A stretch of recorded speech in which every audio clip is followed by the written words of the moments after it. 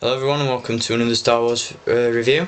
Next up for you today I'm going to give you a look at a vehicle from the 30th anniversary collection. That's this one here, Darth Vader's Sith Starfighter.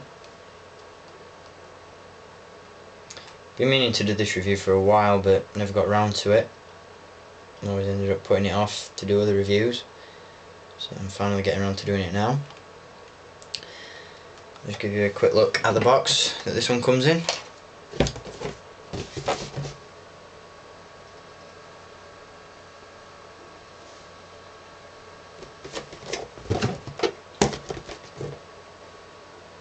This is one of the first vehicles to be released from the 30th anniversary collection, but incidentally one of the harder ones to find.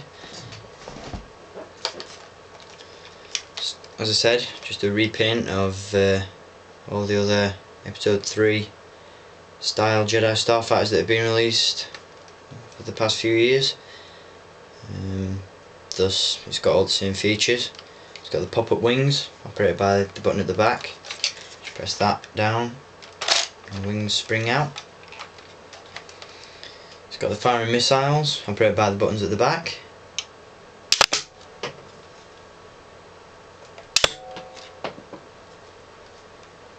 It's also got the opening cockpit.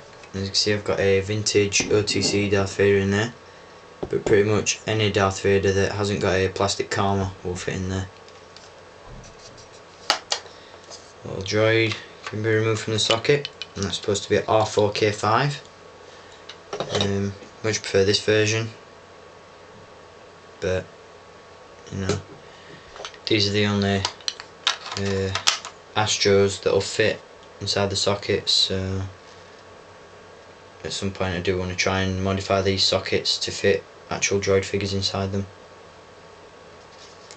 It's also got the retractable landing gear on the bottom, and that stands fairly sturdy.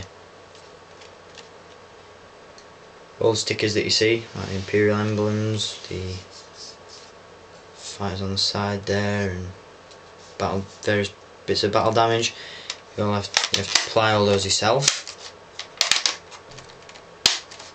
But it is a really cool vehicle and probably my favourite colour scheme of all the Episode 3 Starfighters.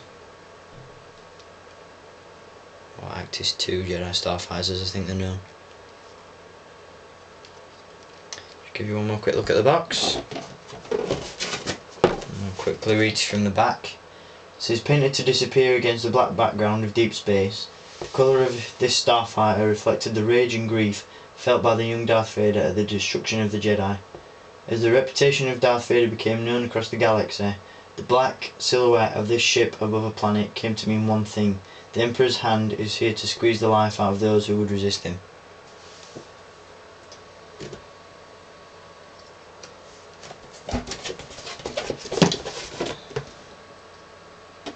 So I enjoyed having a look at this vehicle, and I'm back with a collection update next, so stay tuned for that.